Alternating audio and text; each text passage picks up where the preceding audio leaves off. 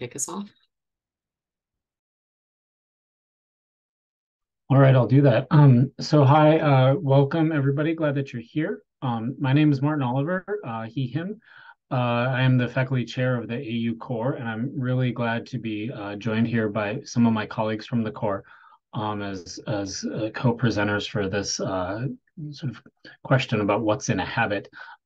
Maybe I'll let my colleagues introduce themselves real briefly. Becca, you're first on the slide, so we'll go to you. Great, thanks, Martyn.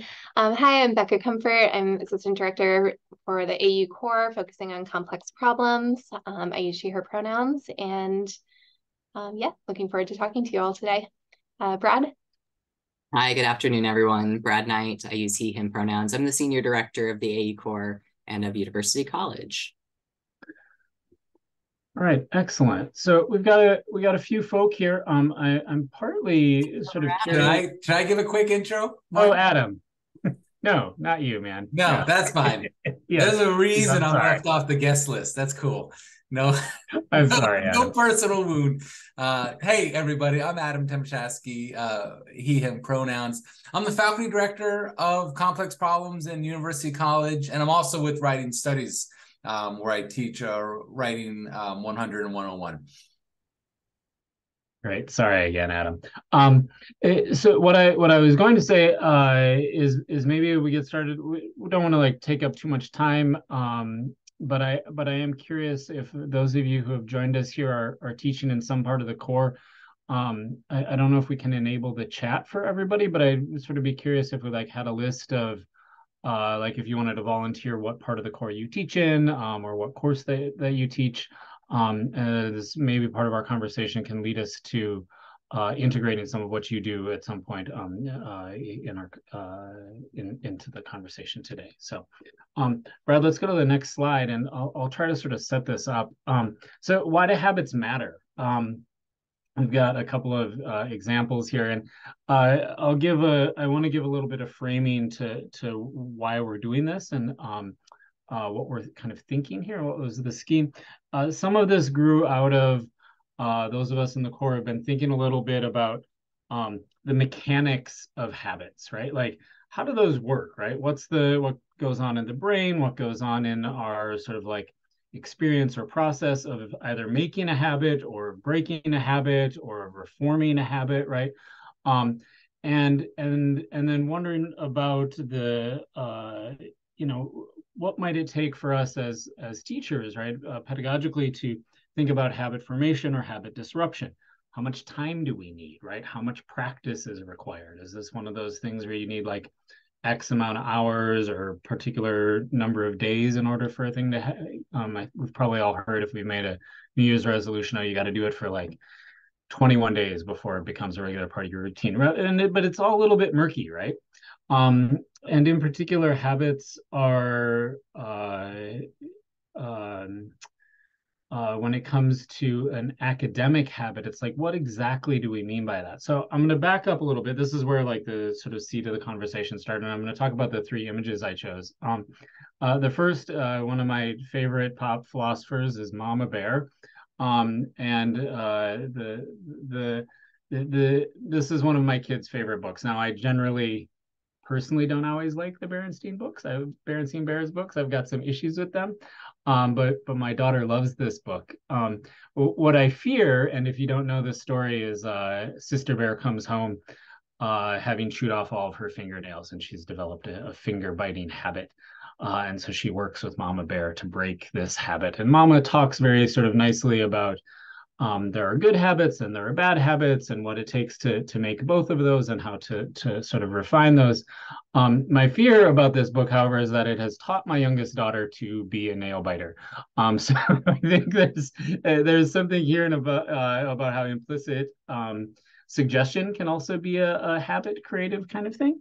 The other, Stephen Covey's the very famous 7 Habits of Highly Effective People. I put this on here not only because it's famous, but also to sort of like wonder about, on the one hand, we could describe habits. I think we could all do this, and we're going to do some exercise in this. We could describe or talk about habits, but that's really very different from making one or from having one or for producing one for oneself.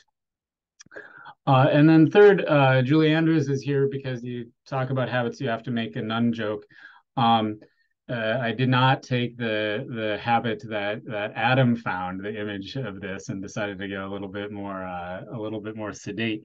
But it gets kind of interesting. I want to talk about this for just a second. There's a fascinating. Let me see if I can get this in here. If you're so inclined, Merriam-Webster has a really interesting etymology of the word habit, and where it comes from.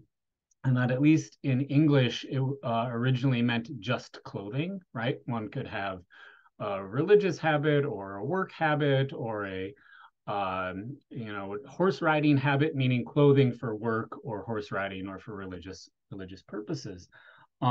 This evolved over time, and Merriam-Webster talks about how Shakespeare is probably wrapped up in this in some ways of, and Shakespeare uses the word habit just before Paulinus in Hamlet talks about the clothes make the man, right? And this sense that clothing then gets connected to a sense of illustrating one's self or purpose or being in the world, right?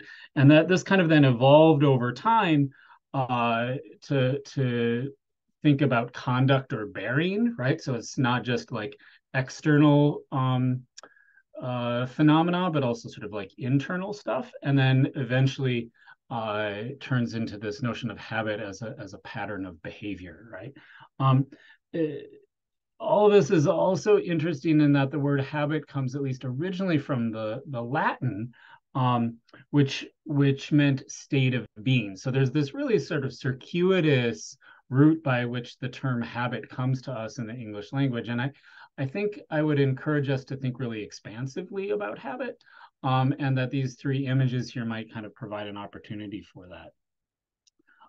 The next or last sort of part of the framing that I want to do is that our students are all going to show up with all sorts of habits, some of which they developed intentionally and thoughtfully, some of which they know that they have and wish that they didn't, some that they're really committed to, but probably mostly a whole bunch of habits that they are unconsciously bearing with them, right? Things that they've done for all sorts of reasons. And I think in the classroom, the question for us is, how do we locate, identify, and nurture good habits? How do we help break what might be bad habits or sort of poorly conceived habits? How do we maybe even make a suggestion that the creation of a habit is a positive thing, right? So we've got a lot of questions, at least pedagogically, in the classroom. The last thing I'll say as context here is that the same conversation about habit, I mean, not only does it show up in the core in the label habits of mind, but there's also this sense that metacognition is a sort of foundational habit that we wish to cultivate within the core. What's interesting about that as a concept or an idea is that it shows up, at least in our learning outcomes in the core, explicitly only in complex problems, but I think is very implicit within all of what we do in the core, right? The hope is that students develop certain kinds of metacognitive habits over time that when they then reach graduation are like really fully equipped to navigate our ambiguous and conflicting and sometimes confusing world, right? So this conversation, we want to dive into both some of the assumptions that we all make about habits, get into some of the science behind it, and then sort of think about how it plays out pedagogically for all of us as instructors. And in this sense, make explicit that implicit assumption that metacognition is one of the sort of like primary emphases of what we hope to attain here in the core. So I will turn it over to my colleagues. I'm going to take over for a quick second here. One of the things that we're going to get to in a few minutes is a lot of the research that we have uncovered about habits, a little bit of the science of the neuroscience of it, but also the pedagogical ramifications of habit. And so we thought a beneficial thing might be to first concretize this all and have us sort of collectively begin naming habits. And so there we go. I'm going to drop into the chat here a link to a Jamboard, and then I will take over screen sharing briefly so we can see the Jamboard together. And the first thing is, if you could drop into here, if you've never used Jamboard, just simply click on a sticky note on the side and then type up the thing that you think is important. You know, so for instance, in writing studies,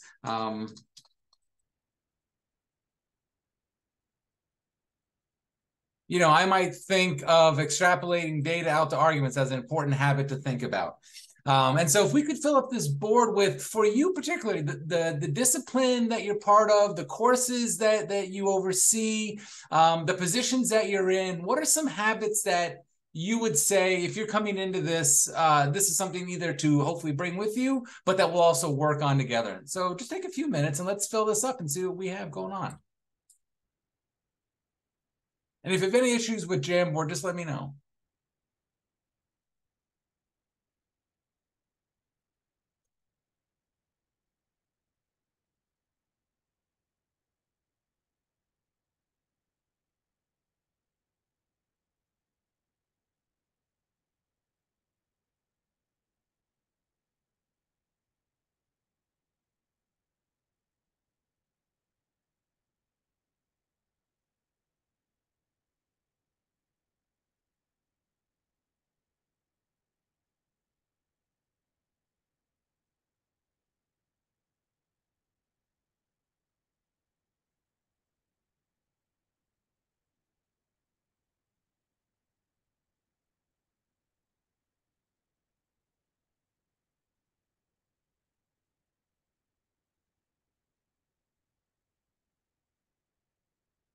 And we'll leave this window, sort of proverbially speaking, up for a little bit here. People are really starting to chime in and communicate stuff, but I want to keep gathering.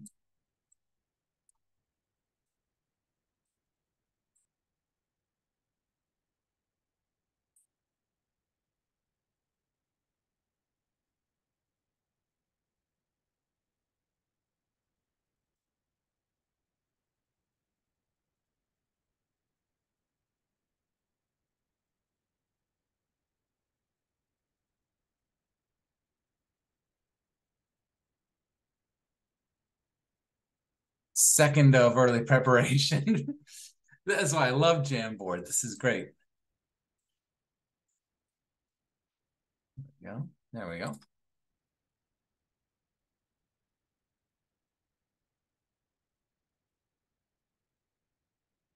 And we can take a moment out to take a look at these. If by chance someone is, you know, let's say driving or can't look at their screen, I'll just give a quick overview of the ones that have come up here.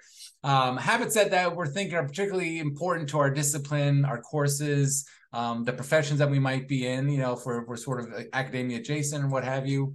Extrapolating data arguments, being attentive to provided programmatic information. There's a habit of self-reflection and self-understanding of strengths and weaknesses. Close reading, meaning active engagement with the details of a text. The habit of attending to and making plain the scholarship of others and our debt to it. A couple people chiming in with early preparation.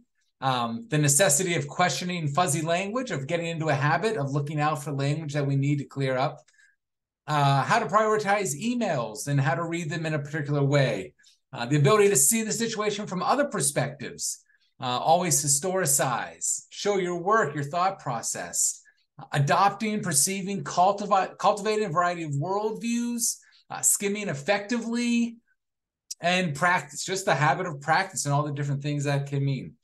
So here we've got some concrete things that are out there, right, that we've all said, like, these are important. And I know that if I could help, in this case, students get to these things, I help set them up for success. This next discussion, trying to split up the two sides of habits, because we can think a little more generally, not just about our discipline, but habits that we think are really useful on the one hand, and then above none of that, which is a movie that I think we all need to see immediately. She's the habit that will break you. Is there a better tagline? I'm not sure. But what are some of the habits that we see in ourselves, but here we're thinking about our students also. Habits that we see students having that we lament that they have. So let's, as you can, pull your note to the prize side or the lament side as it comes up.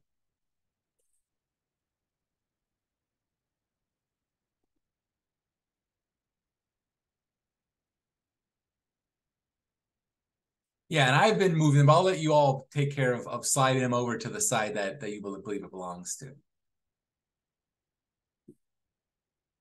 So some habits that we prize in our students and some habits that we lament in our students.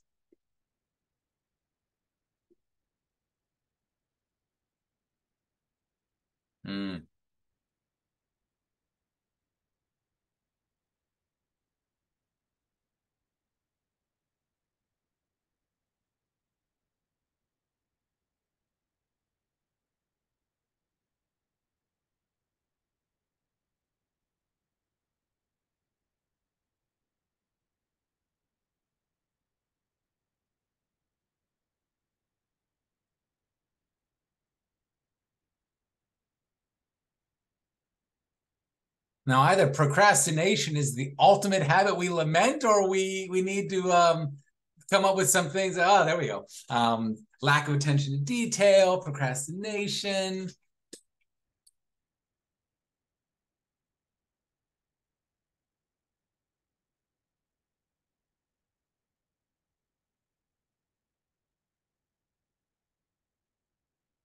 And we've got a good list of habits we prize.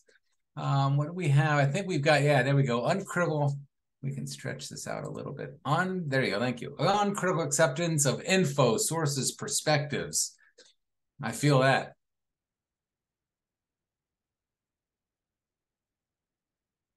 Just leave a few more moments here for people to giving up too soon. Nice.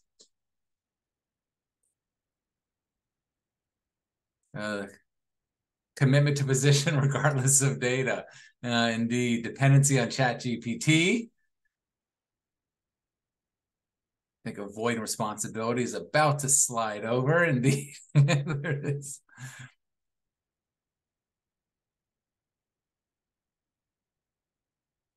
All right, so in the interest of time, we can take a look, even we have, if things are going to keep popping in as we look, that'd be great. But as we get into the upcoming discussions about the formation of habits and what, drives them into ruts and how we can change them, I think it's useful to think about these two sides, because we also have a role in helping ingrain habits, good and bad, right? And so one of the questions that I hope we can think about and return to in a little bit and talk about is, as teachers, what ways might we be playing into students being able to, let's say, give up too soon or uncritically accept info? What role do we have in changing those habits or enforcing those habits? And that's sort of where we'll be able to pick up after we learn about where they come from, the science of it, and the pedagogy of it. And I'll stop to turn it back.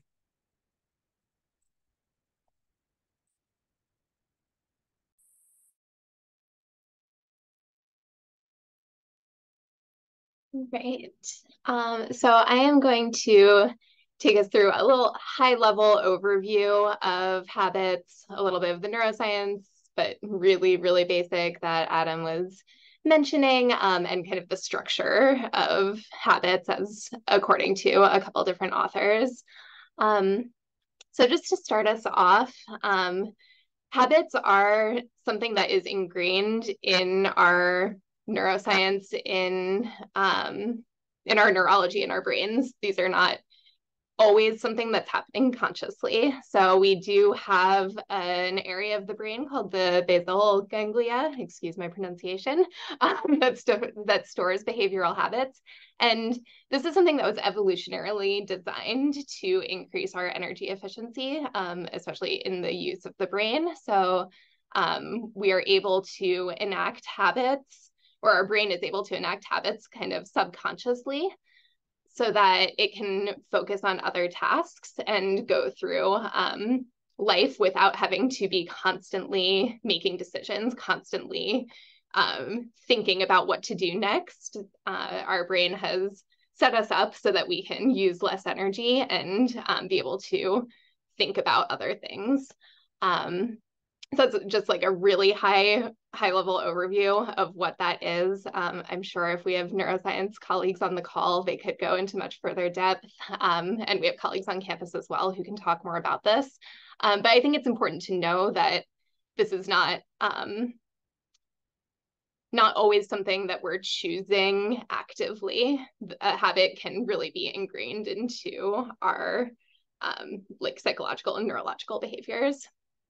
So on the next slide, I'm going to talk a little bit about Charles Duhigg's book called The Power of Habit, Why We Do What We Do in Life and Business, which is definitely a broad overview of habits. And he goes into a lot of different stories and examples of how different humans have enacted habits. In some ways that he looks into things like addiction and addictive habits, but he also looks into other types of behaviors, like just normal behaviors like walking down the street or turning on a light when you walk into the room and things like that. And what he kind of boils it down to is that there's a habit loop that happens. And this happens both in humans and also in other mammals and different creatures in the world, but thinking about what happens when a habit is enacted. Essentially, you will have, and actually I think we can go to the next slide, but you will have a cue, a routine, and a reward. So habits for that basal ganglia to enact the behavior, there has to be a cue that causes that behavior to start. So there's always a cue. Sometimes it is like a time of day. It could be a physical or emotional need. It could be a context or a circumstance, or something really tiny, like feeling an itch on your arm, or seeing a traffic light turn green. You know, those like little cues that you're constantly absorbing can set off different habitual behaviors. The third step in the habit loop is the reward, which is kind of a motivator to perform the routine, which is that intermediary step. The reward is what makes your brain or your body or your consciousness want to perform this behavior. Sometimes that could be like a rush of something that makes you feel happy. It can make you feel stable. It can make you feel like you're in control of a situation. It could also satisfy that physical or emotional need that you're having. Or you might not be sure what is making you want to go through this behavior. And then the routine is the actual habit that we're talking about. So that idea of close reading, or that idea of turning on a light when you walk in the room, the physical act that you are going through when you do this habit. And so I have a couple of examples specifically about reading assignments, which interestingly came up in the Jamboard as well. But I just wanted to give some ideas of what it might look like in a classroom situation. So a habit loop might be cued by a student receiving a reading assignment.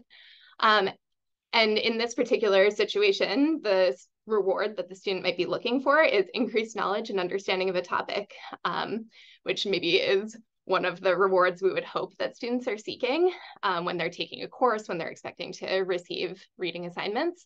And maybe they have a routine where they will be scheduling time to read and using those close reading strategies like we referred to earlier.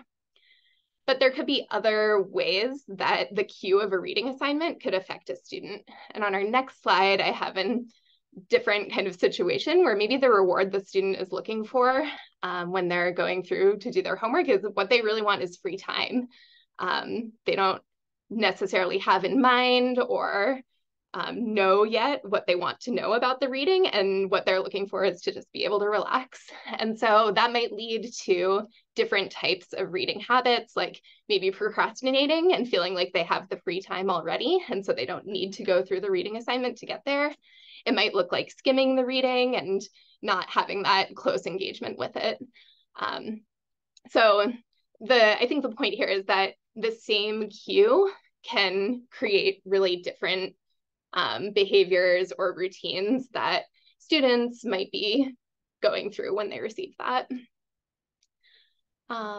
So there is another kind of dimension of habit loops that James Clear, the author of Atomic Habits, talks about, which is a craving step. I think the craving step is really connected to the reward step, but he places it in between the cue and the response or the routine, in the sense that this is how you know that you're being motivated to complete this habit. And in particular, this comes with some self-awareness. So like I mentioned earlier, you might not know what the reward is that you're looking for when this cue happens. You might not even be aware of the cue, but these are kind of ways to think about what exactly is happening when I'm going through this habit. And I wanted to share in particular 2 examples that include this craving step and show how some habits might actually end up being at odds with each other. So in this example, I have a student who is sitting down at the start of class, and they perhaps have a craving to earn full participation points that day. And so they have some habit that makes them think they're going to earn those participation points. Maybe they put their notebook and class materials on their desk, and they make a decision, I'm not going to look at my phone today during class. And the reward that they're hoping for is that they will leave class satisfied, no longer stressed out about the participation grade, feeling good. But they might have another habit that interrupts this decision-making that they had already made. So maybe they have a habit around your phone buzzing with a new text message, and you want to learn the contents of that text message. And that's how these distractions happen, right? So even if you've made a decision to not look at your phone during class, you might be triggered by this cue of your phone buzzing with a new text message, and not really be able to stop your brain from going through the habitual behavior of grabbing your phone, reading your text, and then depending on the course, doing that might end up negatively affecting that original reward that you were intentionally looking for.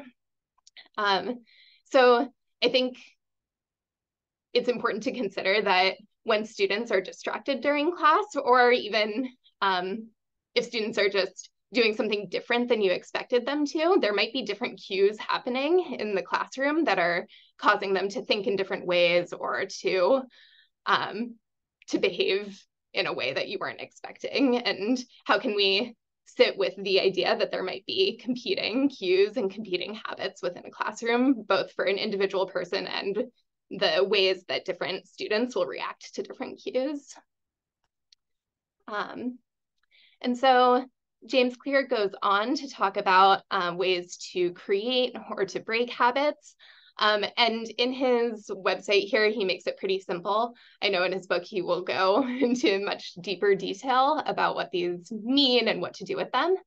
But he essentially recommends that you examine every step of that habit loop. So is the cue obvious? Is the craving something you actually want? Is the response something that is easy for you to do? And is the reward satisfying?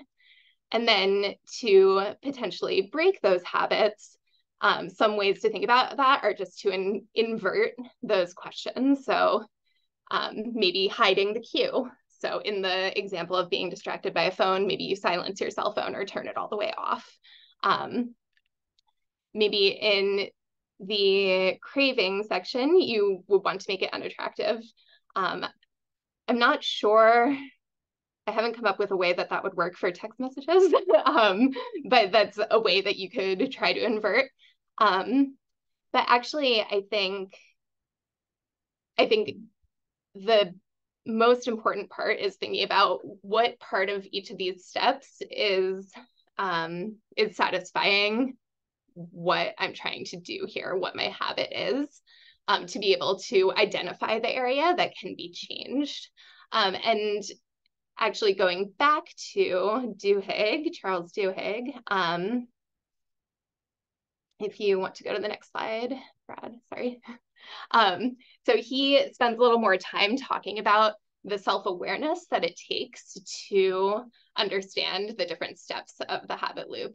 So you actually have to spend time and possibly trial and error figuring out how to identify what the cues are that are causing you to go through this habit, to identify what the reward is.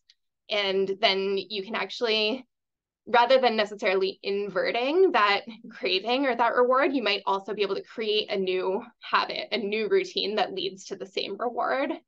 And that's actually something that he recommends, because if your body is expecting that rush of happiness or that physical satisfaction, it's hard to convince your body that it doesn't need it, but maybe you can get it in a different way.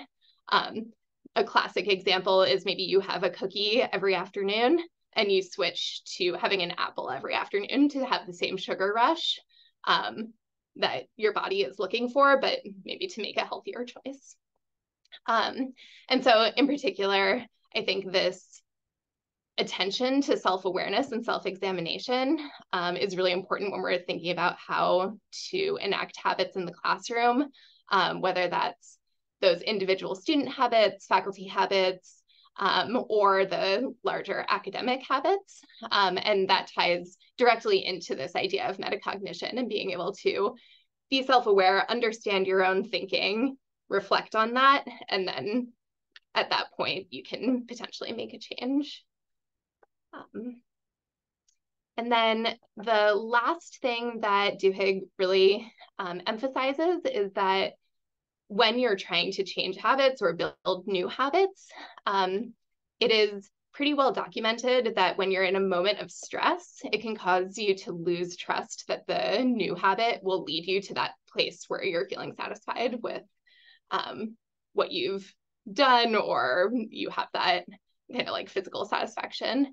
And so he talks about how there's kind of a need to have faith or belief in the idea that this new habit will work, because otherwise in these really stressful situations, your brain will revert back to whatever habit it knows that it's been doing, that's been stored in that gland for so long, or in that area of the brain for so long.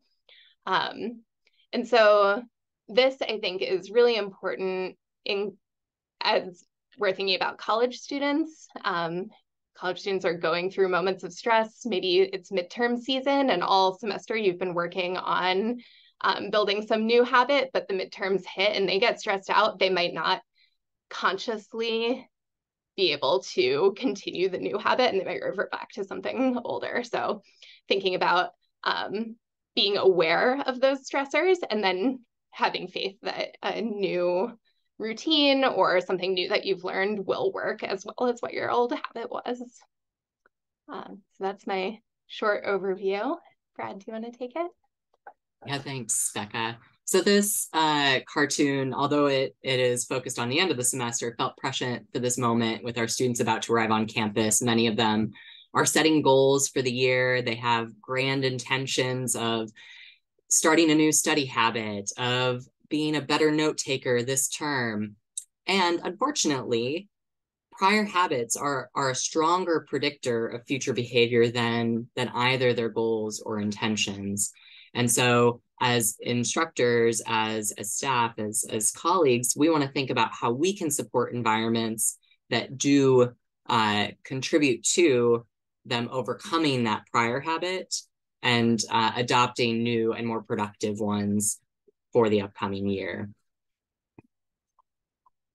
So with that in mind, thinking a little bit more about the nudges that we can use, although we think about this so much as a self-regulated piece, there are ways that we can structurally influence the habits that the students are developing and adopting and actually successfully implementing in our courses and in their time at AU. So if you think about the three different pieces that Becca was talking about, but I'm sort of going to reframe them as motivation, so that goal piece, metacognition, that knowledge of how to go about it, and then the context, so what's that cue? So first, taking up this idea of using policies to reduce those temptations.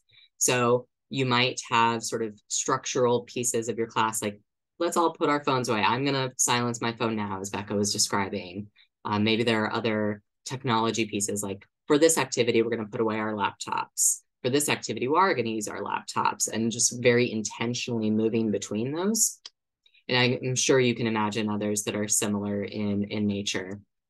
Also, this idea of stacking. Habit stacking is a way of pairing a new habit with a particular time and location, or rather than a time and location, you're pairing it with another habit that you've already formed.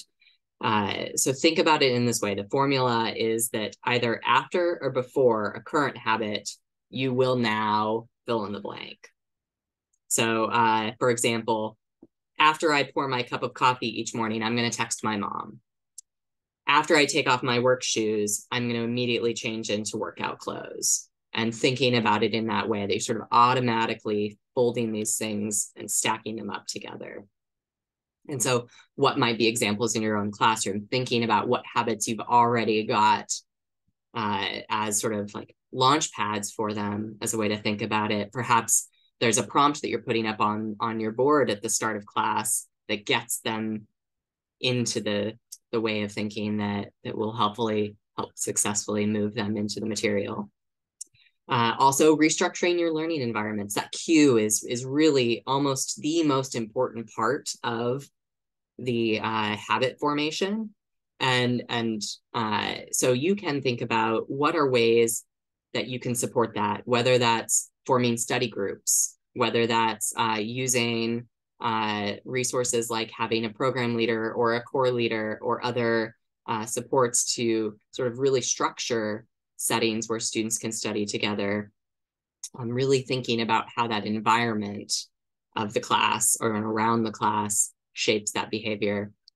And then also addressing the systems that inhibit habit formation. There are some habits, negative habits, that just create a block towards adopting new habits. In the K-12 literature, often this is, the two big ones are sleep and hunger.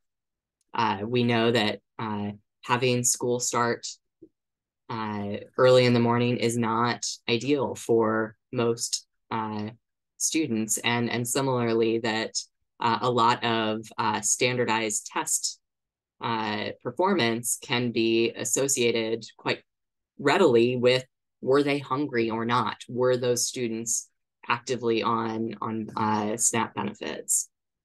And so really thinking about those pieces. And Becca, I know you were in a session that called to mind this piece too. Yeah. And so as we think about like classroom and academic habits in particular, I kind of pulled these into a couple categories, although I think they can all be a little bit intertwined as well. We've talked a lot about student habits and the things they might be cued by or triggered by, but there are also faculty habits. What are the ways in which you're coming to class?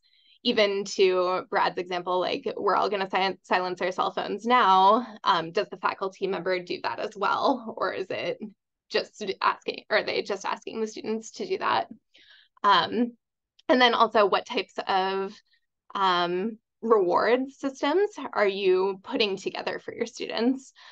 So if a reward system is all just about getting to that free time or getting to the grade, the check the box kind of thing, are you cultivating a space for students to develop a desire to learn and grow and to be more deeply engaged with the topic? Or are you just cultivating students to say like, yes, I got through the class? So those are things to just be reflecting on. And I also wanted to talk a little bit about just earlier today, I happened to be in a session with some of our colleagues, Brian McGowan and Felton Moss, and they brought up habits of discussion in a classroom and how they can really make or break the dynamics of a class or reinforce toxic behaviors as well. So they talked about building a habit of how you will respond to a racist or problematic comment that comes up in class, so that you build that habit and you have maybe the cue is that something challenging like that happens in the classroom and you have a set routine ready to go to think about what to do. They gave the example of learning to call in instead of calling out in that type of situation. But just generally, you might want to examine what your typical habit is in a situation that's challenging in class, and then figure out how you might want to make a change based on those types of cues. And then I also included habits of academic work here. I think calling back to the original gym board, what's important in your discipline, what types of kind of inquiry and academic habits do we want our students to be learning and taking forward, maybe throughout the semester or into future classes, whether that's incorporating multiple worldviews or doing that close reading and engaged reading. How do we build those habits for our students across multiple classes? And that sets me up perfectly to introduce and make our pivot more from those sort of academic sort of success habits towards academic habits of our disciplines and fields. As we've made this turn towards recognition that it's not all content that we care about, but the ways of thinking and knowing, we've turned towards thinking about how do we prepare our students to think like a historian, a sociologist, etc. And thinking then about what that challenge sets up for us as instructors. So I know that one of the questions you might have, or I anticipate that one of the questions you might have is like, how long does it take to develop a habit? And unfortunately, there is not a hard and fast answer to this question, as I suspect you also anticipated. On average, the literature seems to suggest that it's about 66 days. But the studies range from findings of 18 days to 254 days. Now, put that against your syllabus, and that creates a complicated formula, because this varies based upon the intensity and the frequency and the difficulty of the habit that you're trying to instill and cultivate in your students. And particularly with our disciplines and fields, it's challenging because this is a threefold task. We want them to know what, we need them to have some content knowledge, we need them to know the hows, and we also want them to know that metacognitive piece, the how do I know? And so this is a difficult challenge that we're setting up for ourselves, made all the more difficult by this last piece.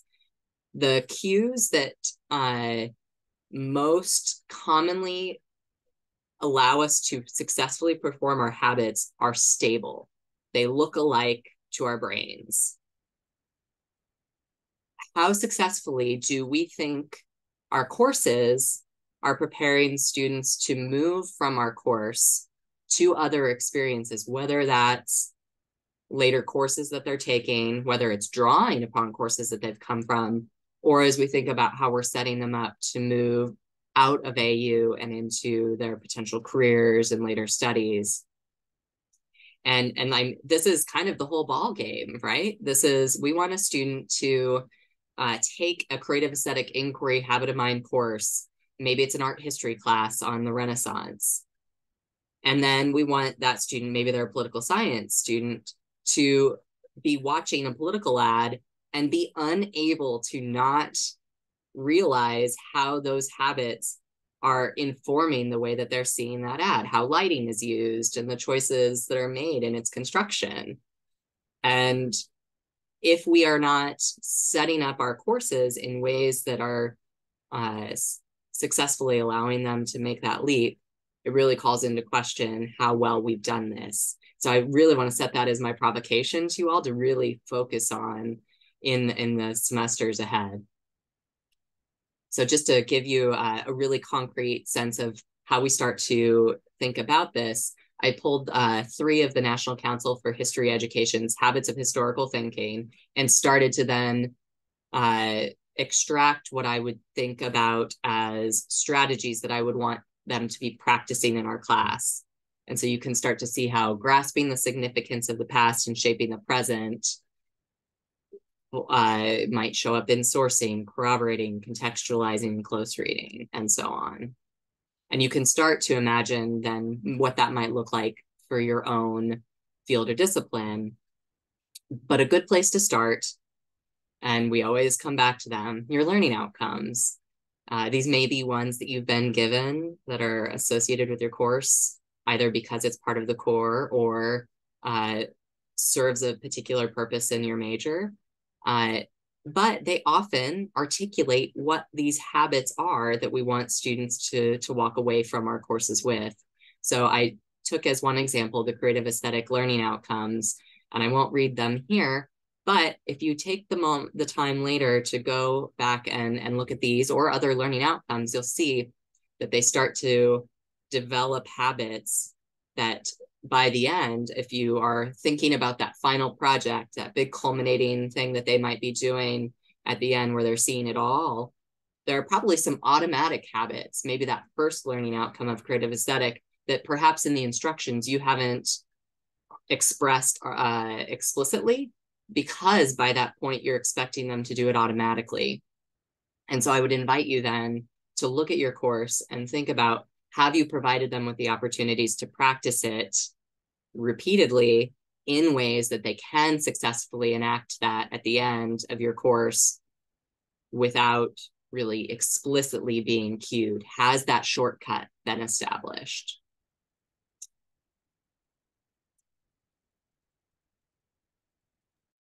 And now I want to take this moment to take all that we've learned about the cues, the rewards, the routines, pointing back to our conversation about the habits we prize and those we lament. I just want to spend a few minutes putting this all into practice and sort of collectively workshopping some possibilities here for it. So I've dropped into the chat yet another Jamboard. I do love Jamboards. And what I did was pull some of the, because for time we couldn't do them all, I pulled some of the habits that we lament from our previous Jamboard, thinking that what we could do is one by one with each of these, brainstorm some of the cues that might trigger this habit for students. So with that first one, when is a student going to feel this dependency on GPT? What would be the cue, to use the language of the day, that you might think of? So again, if we could just click on a sticky and drop some ideas. Yeah, we'll just fill this up and take a moment to look at these. These are the things that are going to get students running toward their keyboards and ChatGPT.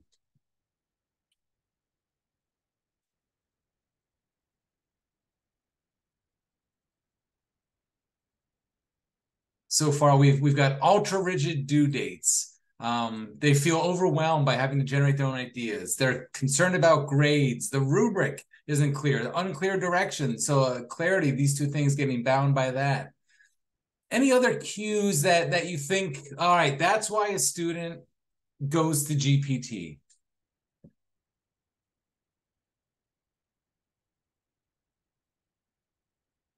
So looking at these five, and really we combine those last two together with this idea of clarity, you know, what we hope today offers you is a way to think about unclear purpose, concerns about their work measuring up, which might be connected to grades.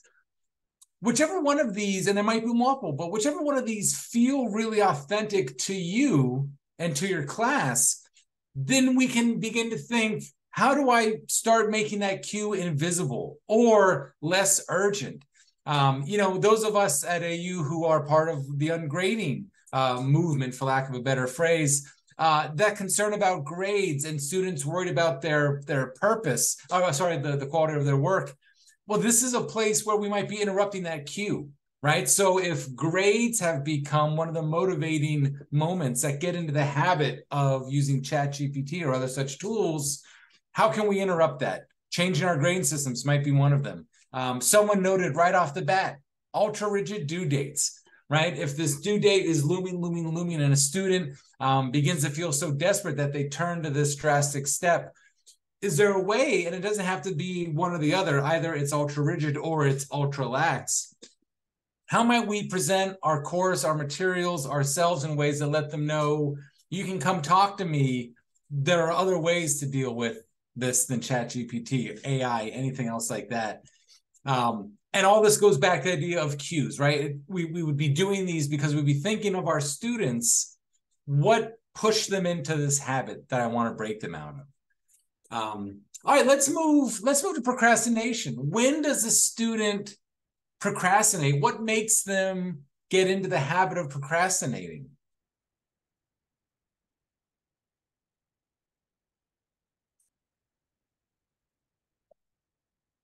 Great, and I'll drag these in for you all.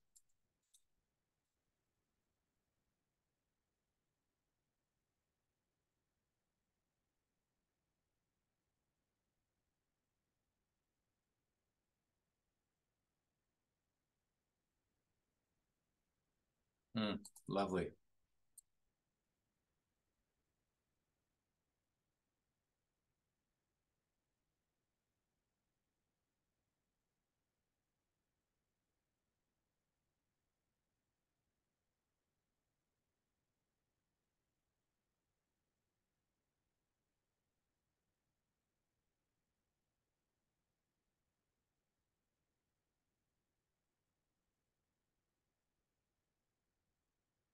These suggestions are really powerful. I just want to really give a shout out to how student-centered these are and thinking about what they're going through. Overwhelming student life, the brain needs to rest, multiple ones about anxiety, the anxiety about the assignment, the anxiety about difficulties or uncertainty with it, fear of failure is coming down to it, poor planning skills even. Looking at these, right, we begin to think, all right, if these are the cues, if this anxiety about the assignment is something, or to go to the bottom one, big assignments that aren't chunked out, the task seems so immense that it's difficult to begin. As the teachers in that classroom, how do we try and interrupt that feeling to them so that we make sure we reveal the scaffolding explicitly? We give them timelines of recommended progress and process. How can we help them think about the perspective of the assignment's value so that it doesn't become that they fear failing it, that instead they see it as a chance to grow, not as one more thing to do that gets in the way of them wanting to do it, which gets into procrastination. The brain needing rest, overwhelming student life. Some things reveal themselves as mostly out of our hands, but maybe we can figure out ways to build into our suggested planning. And I've done this on past assignment things where students have asked me, like, can you just map out how you think this would work? And I have literally done a day by day, well, this is what you might do. And every 4 or 5 days, I would build in, not because I thought that they would literally follow my map, but because I wanted them to think about this for themselves. I would build in a, don't do anything about this project tonight. Watch a half hour of TikTok, go for a walk, play Xbox. Like I would build in, like, it's okay to plan downtime. It's essential to plan in downtime for yourself.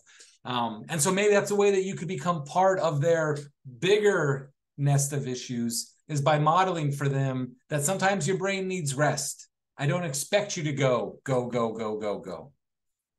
And so lastly, I think we've got some time. I'd love to see this last one. If one of the things that students sometimes present with, and obviously we know that's not only students in our lives, but this uncritical acceptance of information, sources, perspectives, it's interesting to think about. I'd love to see what your responses are. What cues students into that behavior? Why do students begin to want to uncritically accept things? What's the cue? All right, I'm just going to take that in right now. In this moment, I'm not going to question it. When does that happen?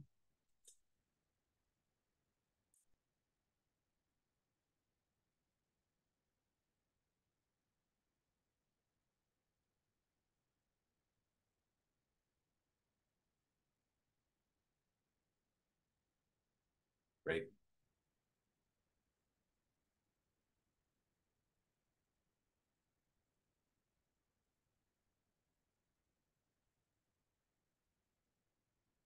When do students fall into this bad habit of just taking what's told to them?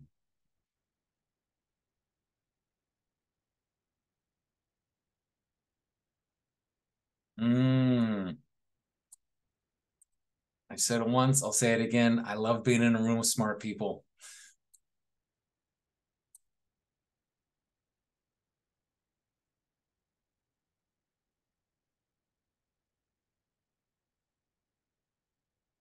Just because I have half an eye on the clock, these are three great ones that we can just riff on for a hot moment here.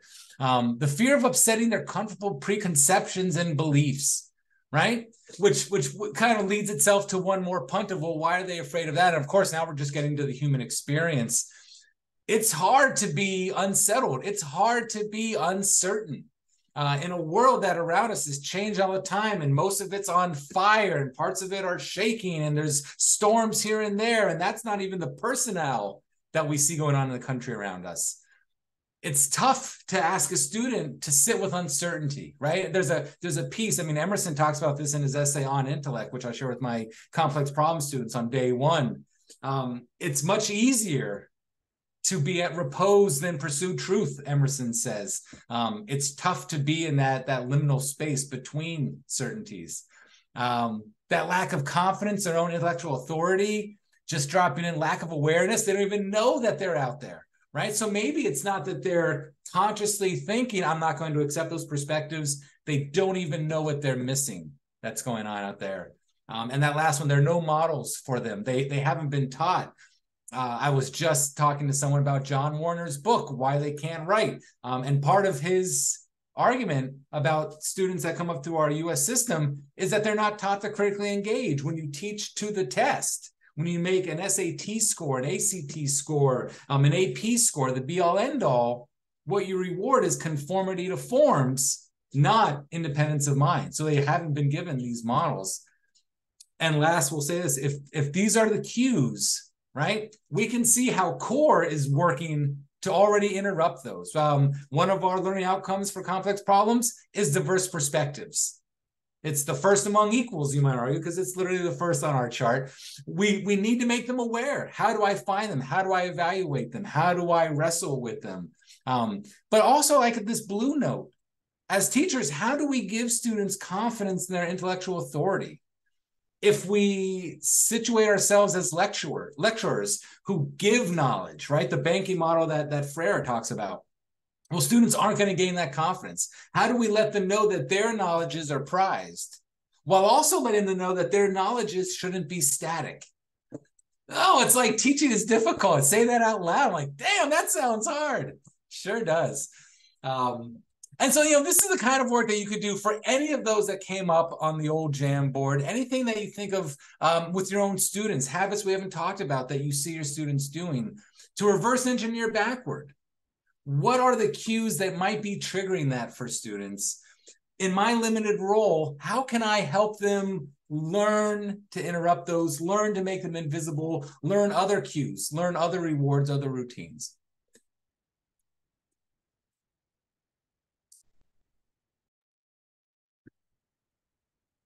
And that was really great. And I think what I want to do, I'm going to do like a real quick overview of what we did, and then I might give some space here for questions or engagement with you all. We also have a variety of examples. Let me get to that. So right, we learned a little bit about the sort of like science of habits and habit formation and habit disruption.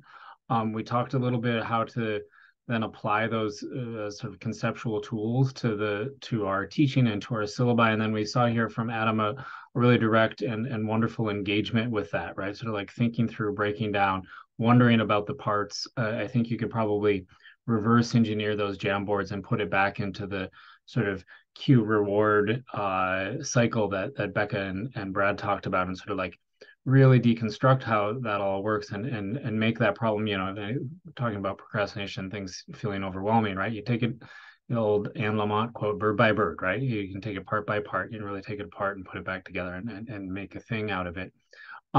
We've got some examples here of some assignments, and especially from some of Adam's courses, about how he tries to cultivate positive habits and practices in his students. But maybe we'll pause for a moment and see if there's questions from anybody in the audience, or kind of thoughts or reflections on what we've presented so far. You've had some great engagement on the Jamboard, which is great, but if people had things they observed or thought or wonder about, I would love to hear from you.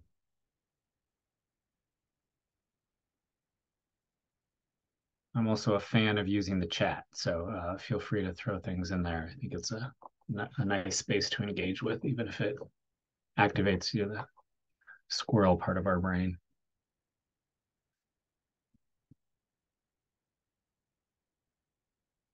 Are there any questions about the sort of science and analysis of habits, or about how we might turn this into, or those of you who are teaching this semester, we're busy revising probably our syllabi for the next semester. We might think about how to use this as a tool for kind of interrogating what we put in that syllabus and how we design some of our assignments.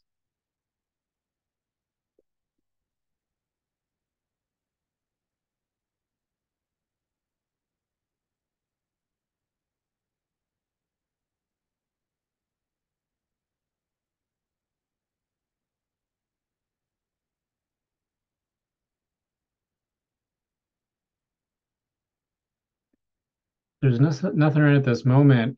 Maybe we'll turn to these examples, and I'll give the floor back to Adam and sort of talk about how he thinks about these assignments and their sort of relationship to habit as a practice. Yeah, and Brad, if I could ask you to turn through my side of things to stop working on the PowerPoint, because that's the world we live in. It's a habitual problem. So I have some examples to show, not just from me, but the first one is based on this text out of the book I just mentioned, John Warner's Why They Can't Write, Killing the 5-Paragraph Essay and Other Necessities. And this is a quote that he's doing when he talks about one of the exercises that he does, and it's kind of informed the way I've thought about the redesign of my writing class, which I'm doing for this fall.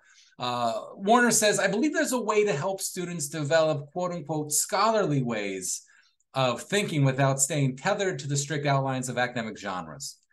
By disaggregating some of those critical thinking skills and allowing students to practice those skills before throwing them into quote unquote academia, we can better prepare them for success in that arena. And I really like that this, for me, distills down an approach to my classes, which I'm thinking a bit like, if any of you are into exercise, there's been this trend going around of high intensity interval training, where essentially you're going to have students do several different tasks for a quick little burst. But these tasks are going to also pay off in bigger, quote unquote, more collegiate skills down the pike. I've also been thinking a lot of the original Karate Kid movie, which was formative for me in the 80s. And those of you that know the movie will know what I'm talking about. If not, I'll give you a quick overview. But essentially, Daniel is trying to get trained in martial arts. He goes to Mr. Miyagi.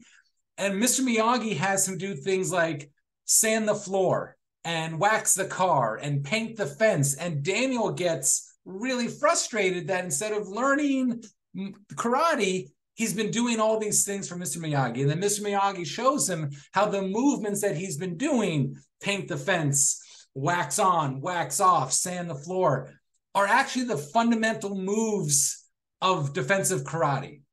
And so I'm thinking in the same way that these habits that we have students do, we can do them in ways that are enjoyable, that are seemingly perhaps disconnected from academia, in ways that are much more connected to their lives, the things that they do every day, to show them that these particular habits of mind, these cognitive habits, can be used in other contexts for us, particularly academia, of course, but even beyond the four walls here of the ivory tower. So the set of keys you can see, this is an exercise Warner does called Who Are They? And he shows them this picture. And all the students get is this set of keys. And he says, who owns these keys? What do you know about them? What can you argue about this person based on what you see? And so the students will begin to look at, well, I see that there are 2 sets of car keys. There are 2 car fobs on here. So they must be relatively well-to-do if they come from a 2-car family. They may well be in some sort of relationship, because why would one person have 2 cars on their own? They can look at the Illinois model and begin to wonder about, well, what does that say about them? Is that a university? Is that some institution? They see a house key. They see what maybe looks like an office key. And so the students begin to take these disparate bits of data that are on this set of car keys, and they have to practice coming up with an argument. And so here's a way to get students working from data points, making arguments, corroborating themselves based on other data points in ways that happen all the time. And we're going to have them do this, right? Instead of a set of car keys, maybe your class gives them 4 academic articles, or it gives them 3 paintings, or it gives them 5 different lab reports, whatever. We want them to be able to synthesize data and come up with arguments on their own from it. And so an exercise like this, I'm going to use this literal one, but I'm also going to bring in things like Tinder profiles, Spotify playlists, pictures of outfits, things that they do all the time, right? We make these decisions, we make these arguments based on how these separate bits of data work together. And so that's a habit of mine that I think will be fun for them to practice, but this will be one of our things that we do on a kind of daily basis. The next slide, please.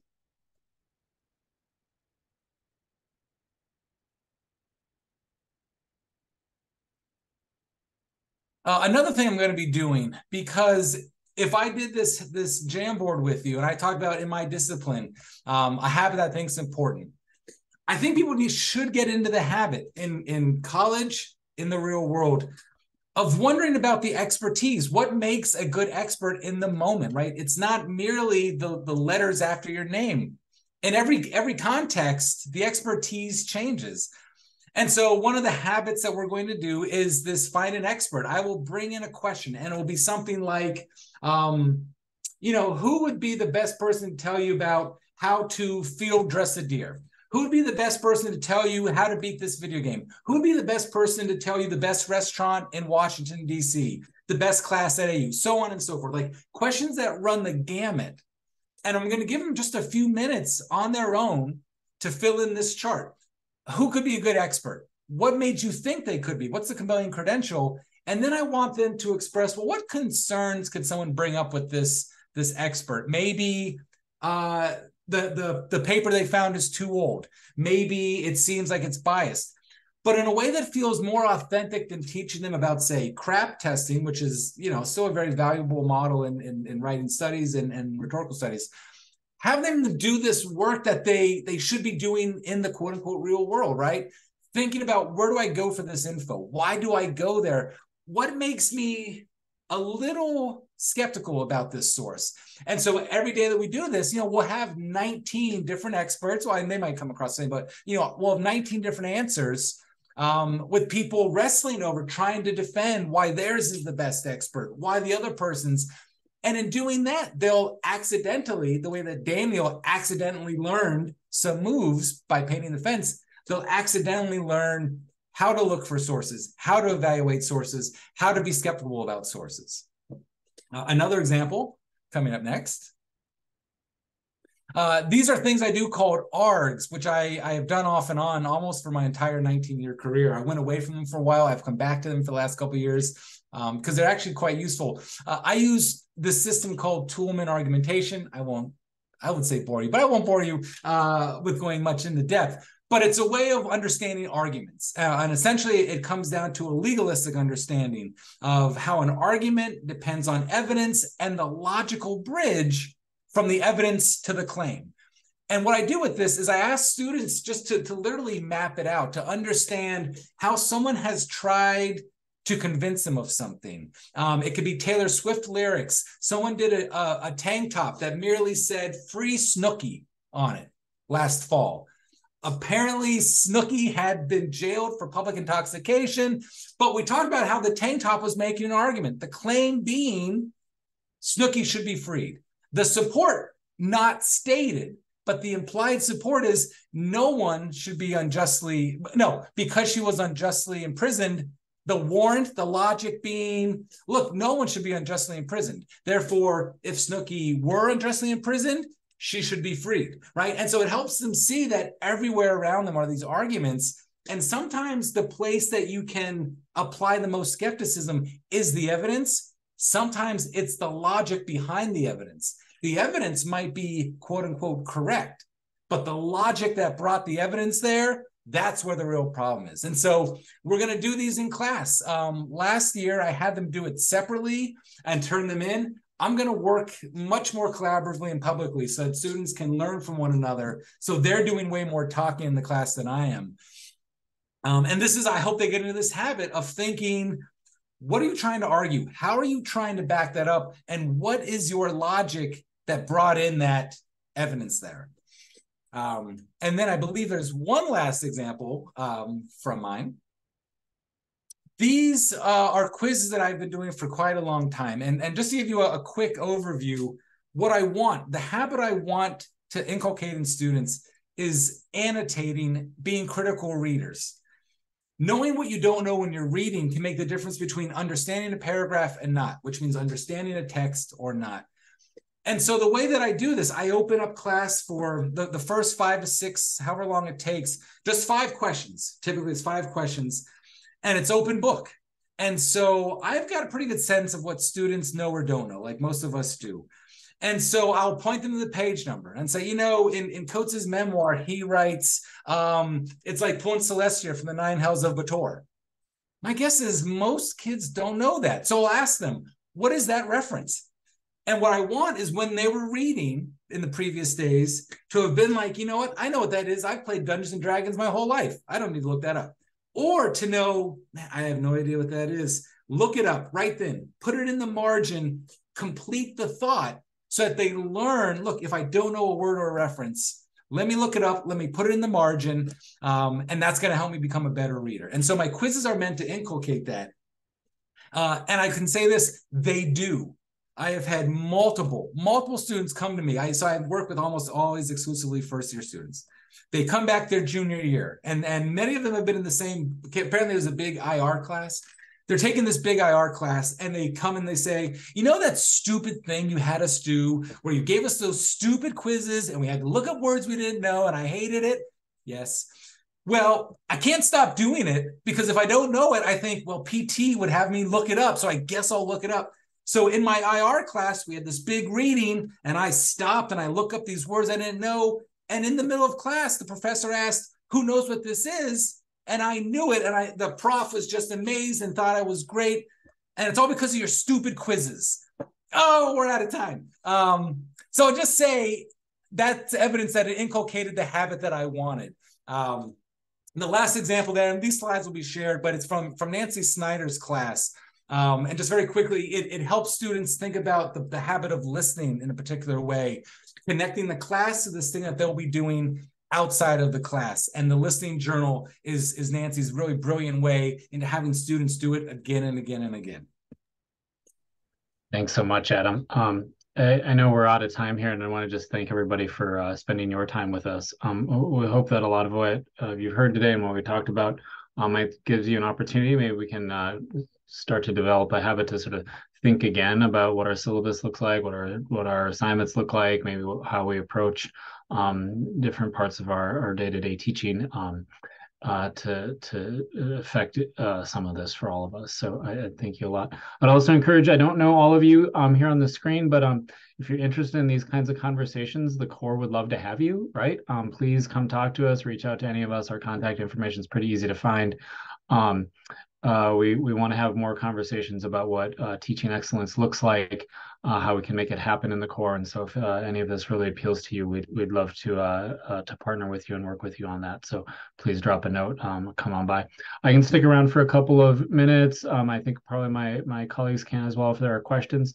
Otherwise, I know that CTRL has the survey there to fill out.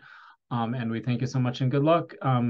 Let's try to bring some joy and goodwill to all of our students and to one another here as we enter into the start of the semester. So have a good one.